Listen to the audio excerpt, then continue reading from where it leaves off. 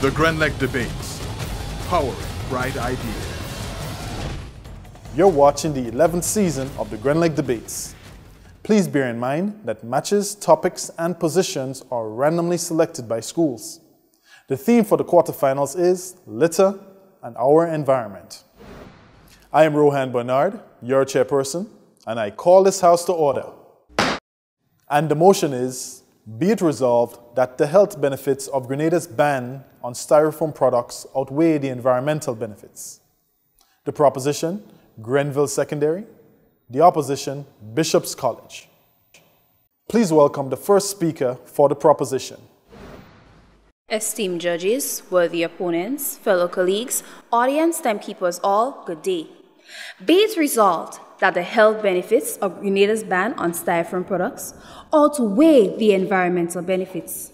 My colleagues and I have the honor of defending the greater of two great benefits. There are no losers here today. Grenada wins when this policy comes into full effect. As first speaker, I will define the key terms, clarify our claims and the moods, and address how the ban on importation of styrofoam products directly benefits our personal health. Speaker 2 will prove that the environmental benefits of the ban are reliant on the necessity of health preservation by presenting the dangers of styrene absorption in food chain. Finally, our cross-examiner and rebuttal speaker will defend our claims and challenge thereof of the opponents.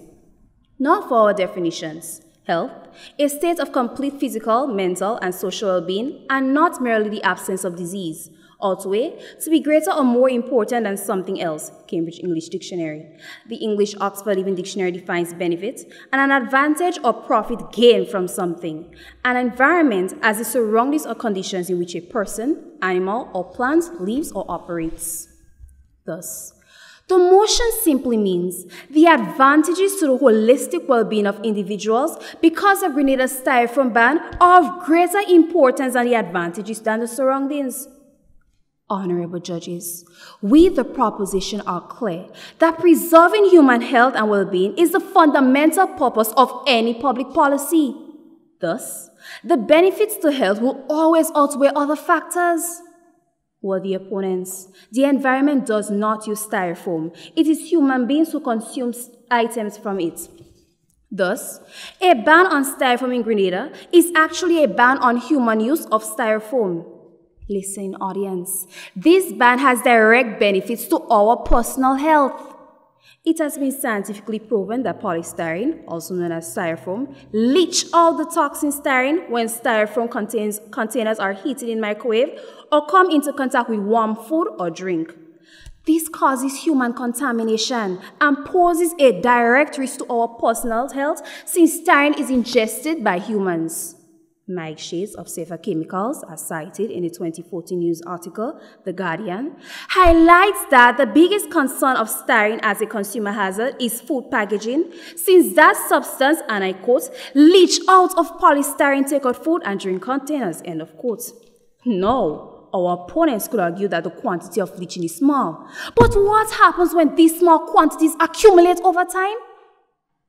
Furthermore, the National Research and Council of the United States affirmed that the National Toxicology Program's 2011 found that the chemical styrene can, and I quote, reasonably be anticipated to be a human carcinogen, end of quote.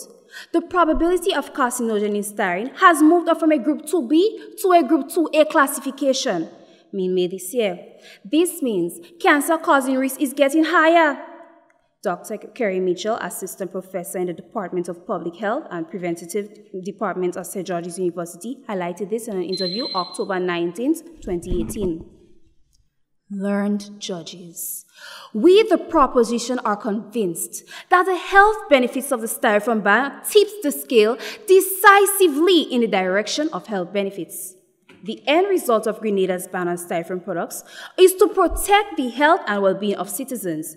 Protecting the environment is one of the means to do so. We do not protect the health to preserve our environment. We protect the environment to preserve our health. I thank you. The first speaker for the opposition.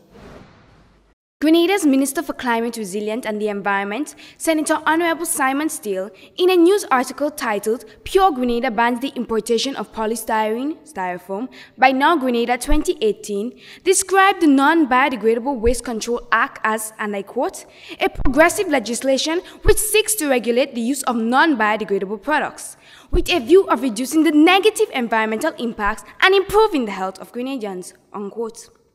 His statement reinforces our view that health is not in a vacuum by itself, as it is affected by factors perpetuated by man on the environment.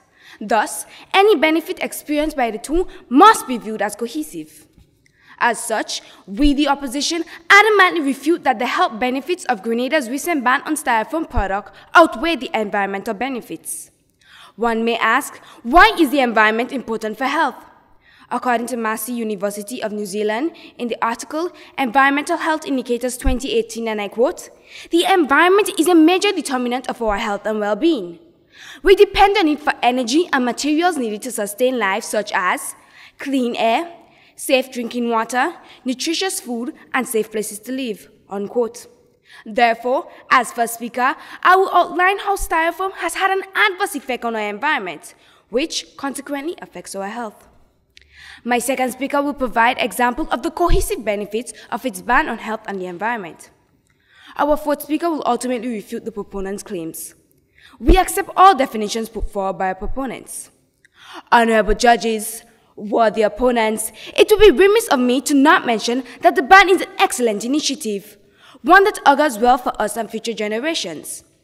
However, to insinuate that the health sector stands to gain more than the environment from this ban is laughable.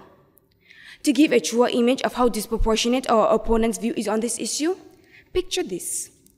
Statistics obtained from the Ministry of Trade Grenada reveal that in 2017 alone, 51,151.80 kg of styrofoam products were imported into Grenada.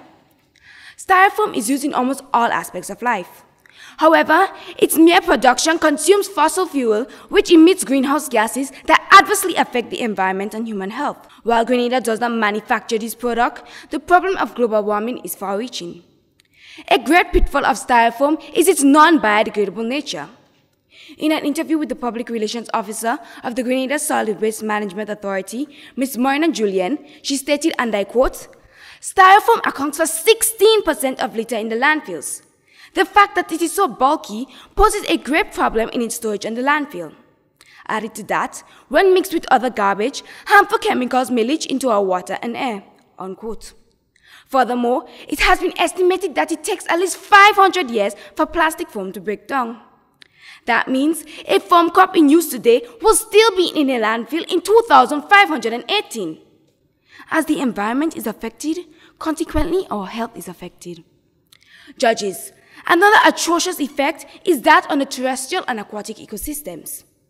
Graka et al. In the Environmental Science and Pollution Research International Journal, Styrofoam Debris as a Potential Carrier of Mercury Within Ecosystems 2013, explained that styrofoam had the potential to absorb pollutants like mercury from water, air, and soil. This debris is then introduced into the alimentary systems of different water, air, and soil organisms. This now poses the problem of entry into food chains, of which man is most times the tertiary consumer. This can prove to be detrimental to the health of animals and humans. When styrofoam enters the food chain, it affects the health of a nation directly and indirectly. Honorable judges, opponents, the environment and health are inseparably linked. Thus, we stand resolutely in saying that both aspects stand to gain equally from this ban implemented thus far. I thank you. The second speaker for the proposition. Good morning. We stand by our definition of the moot. Worthy opponents, have you ever really thought about the impact of styrofoam products on our health? When we think about the use and disposal of styrofoam products, the majority of us do not think about how our health is affected. Instead, we focus on the aesthetics, what pleases the eye. To be honest, thousands of empty, dirty, white styrofoam containers littering our environment do not please the eyes. Let us really examine what this litter actually does to our health. Because it is lightweight, Styrofoam products can easily be blown away and often float into our rivers and seas. There, it breaks up into smaller pieces which are sometimes ingested by marine life.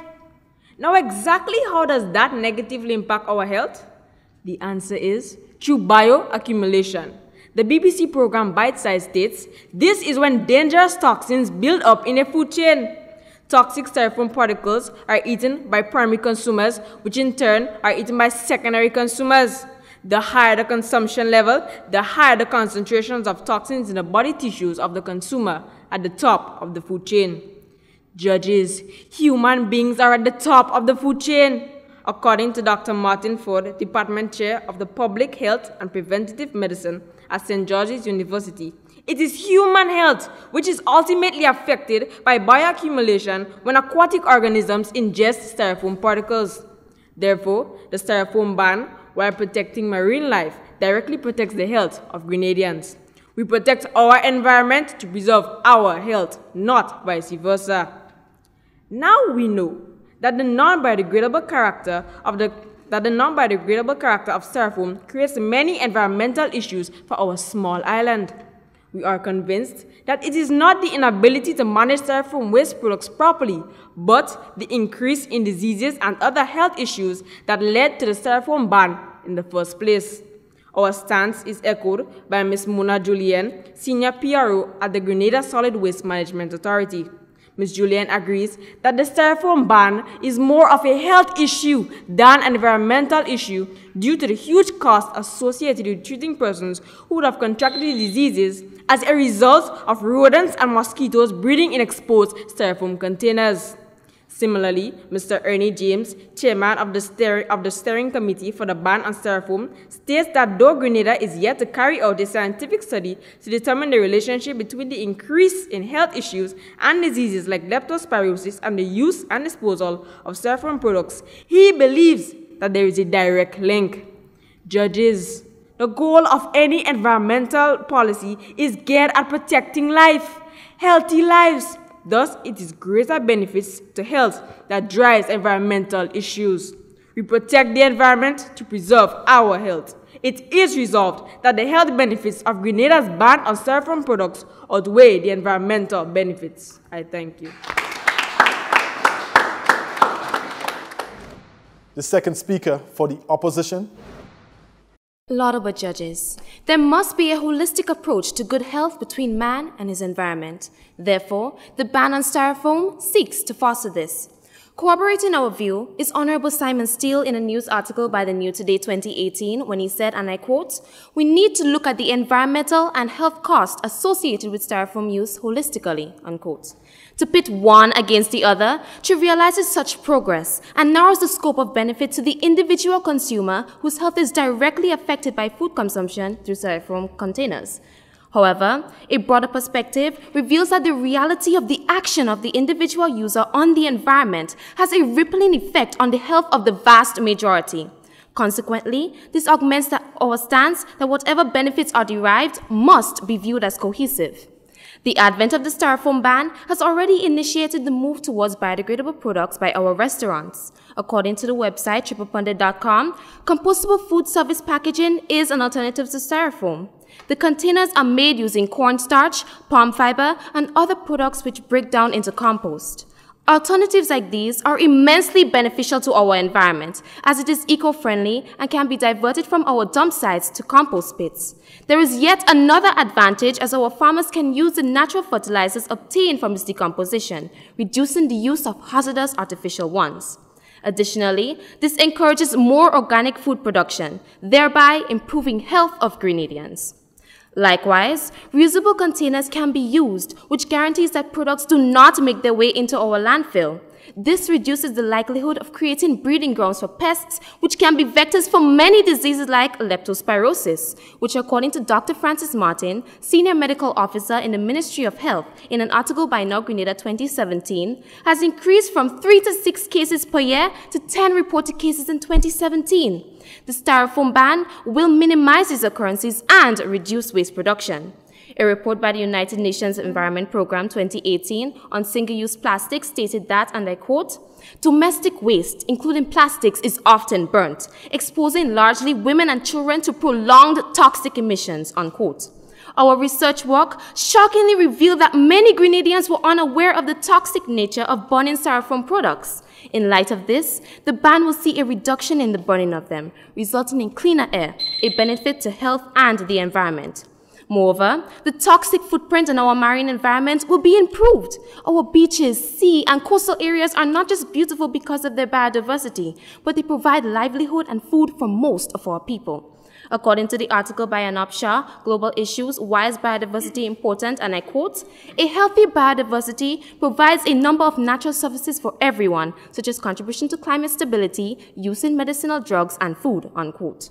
A reduction in marine pollution will allow our aquatic ecosystem to effectively perform its functions. This again shows cohesiveness in its benefits to health and the environment. As Dr. Martin Luther Jr. puts it really boils down to this, that all life is interrelated. Whatever affects one destiny affects all indirectly. I thank you. The opposition cross-examiner. With the opponents, what are the factors that tell us whether the health benefits outweigh the environmental benefits?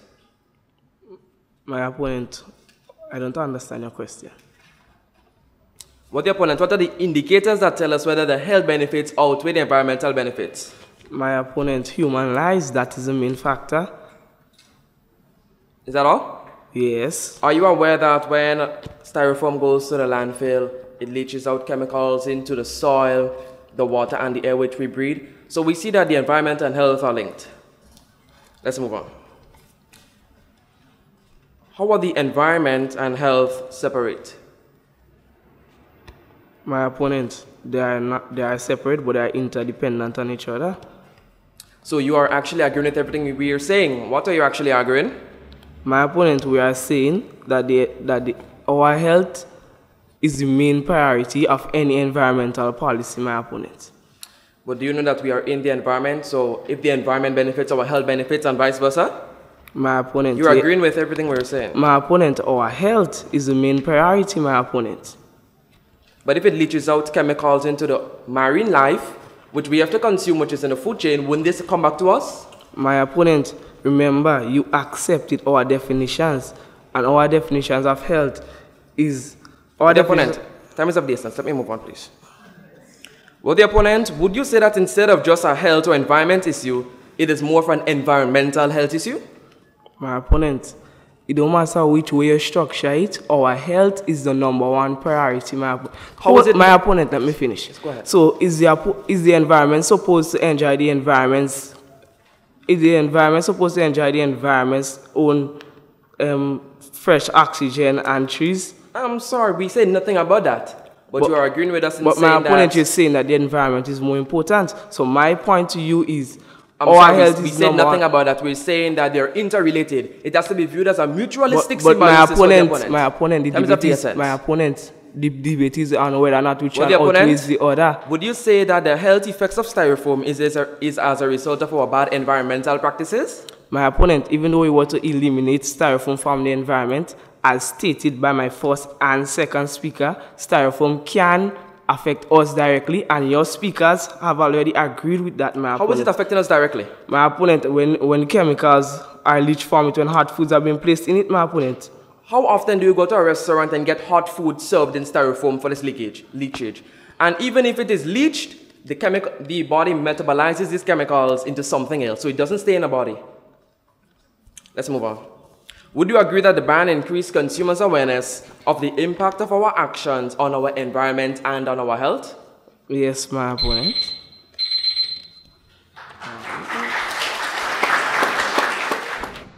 The proposition cross-examiner. For the opponent, what is the purpose of protecting the environment? Well, we have to understand that the environment, our health are linked. Let me answer my question, please. If we protect the environment, wouldn't the health benefit? Because our leachage of chemicals when it is in a landfill goes into our marine life, which we have to consume, which Spoils our health. So you're arguing with us? If it leaks into the soil, So no, you're arguing with us. Your second speaker my opponent, you stated just that the tell health me, and the environment are you linked. just say that the end So what result. really are you arguing? My opponent, I'm the one asking the questions. You just stated that the end result is our health, proving that our health is So that number one means they are priority. both My linked. opponent, moving on. Of course. My opponent, if Grenada's banned and styrofoam products offer greater environmental benefits, why is it banned on products which food is consumed? No one on our team said the environment is greater. So my It has to opponent, be viewed as a mutualistic symbiosis.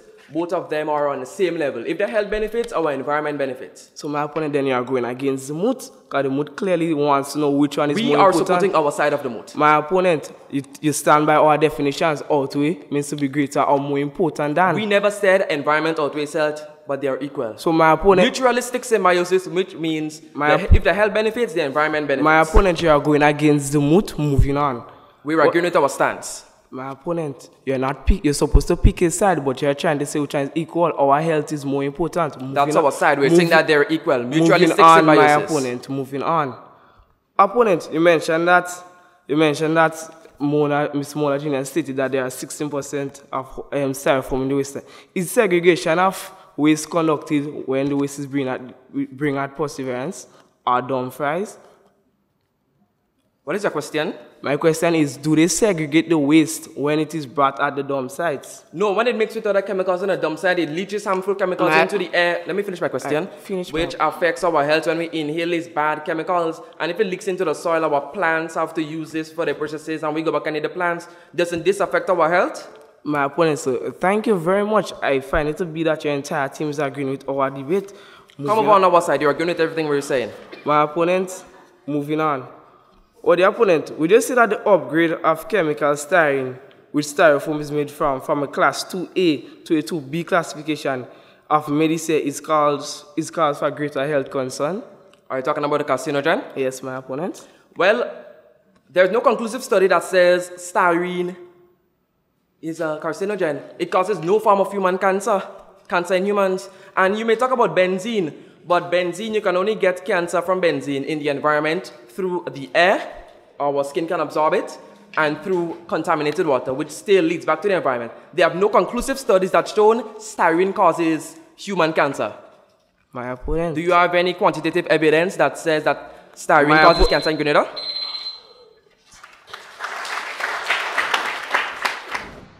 The opposition rebuttal speaker. Maintaining a healthy environment is important in increasing years of healthy life. To say the health benefits outweigh the environmental benefits is very much incontestable. Opponents, your first speaker stated that we protect the environment to preserve our health. And opponents, I have to commend you for agreeing with my team that if the environment is not protected, then our health will be at stake. Your first speaker stated that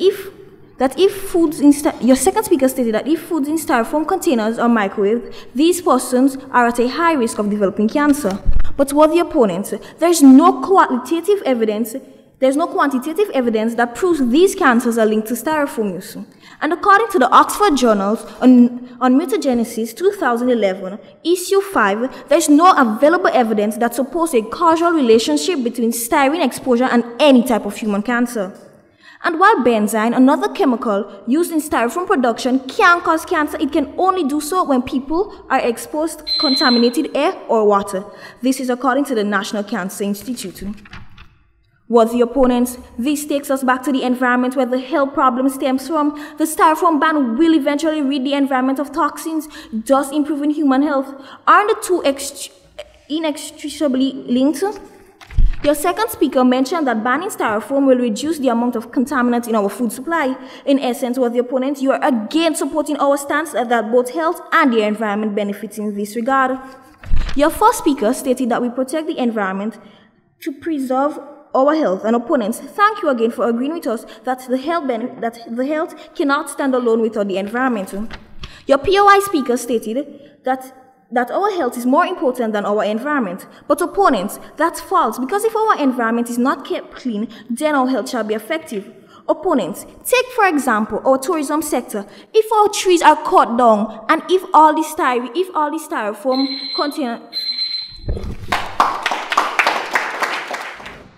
The proposition rebuttal speaker. Good morning. We applaud the government's initiative to implement the Non-Biodegradable Waste Control Act. We cannot and will not deny that the Styrofoam ban has great benefits for our environment, and whatever benefits our environment benefits our health. We firmly believe, however, that the health benefits are greater. The objective of any environmental policy is geared at protecting the greater good, our health. Please allow me to refute some claims made by our opponents. Your first speaker said that Styrofoam is non-biodegradable. However, we acknowledge that Styrofoam is non-biodegradable. It is because of this characteristic that Styrofoam products create greater health hazards since it provides nesting grounds for rodents and mosquitoes, according to Ms. Mona Julian, Senior Public Relations Officer at the Grenada Solid Waste Management Authority. Additionally, Speaker 1 also said that health benefits are dependent on environmental health. It is precisely because our health can be affected that we take measures to ban the Styrofoam products. According to the Health Department of Pittsfield, the main purpose of environmental policies is to protect health. Finally, Speaker 2 and your cross-examiner said that Styrofoam products is often burnt, releasing toxic substance which pollutes the air. This is not the case. Our research shows that the burning of Styrofoam products at the landfills create greater health than environmental risks, especially to the workers and people who live close by. Honorable judges, environmental benefit is the means. Health benefits is the end. The means will never be greater than the end. We protect our environment to preserve our health. It is resolved that health benefits of Grenada's ban on Styrofoam products outweigh the environment benefits. Thank you. And the winner is Bishop's College.